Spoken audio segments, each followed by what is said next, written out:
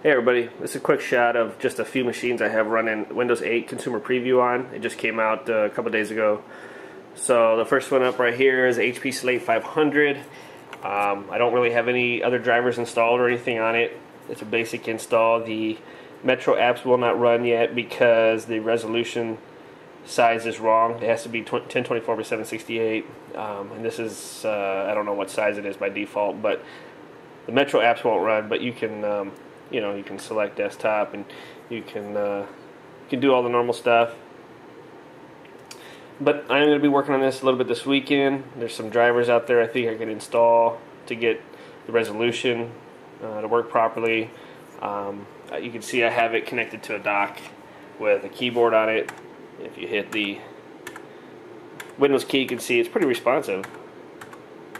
You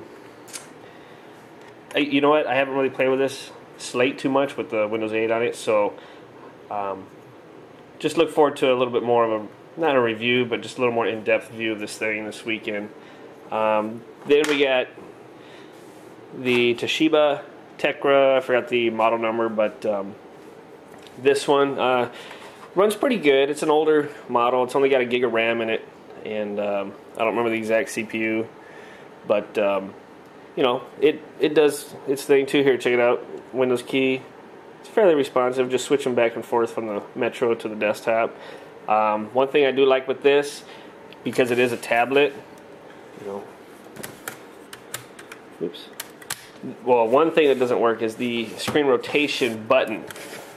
If you install the software from or the drivers from Toshiba's site, you can rotate it and everything, but you have to go into the software and do it.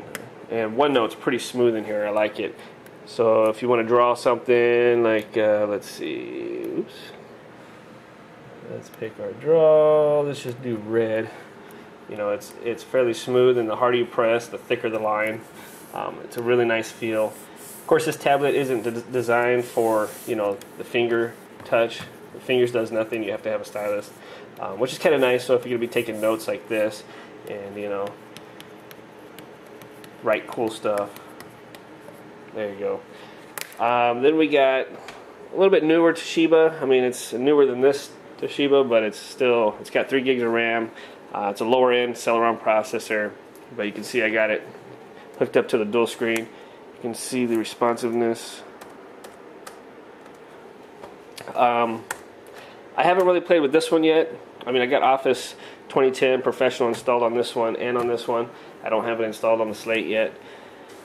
I haven't really played much with this one.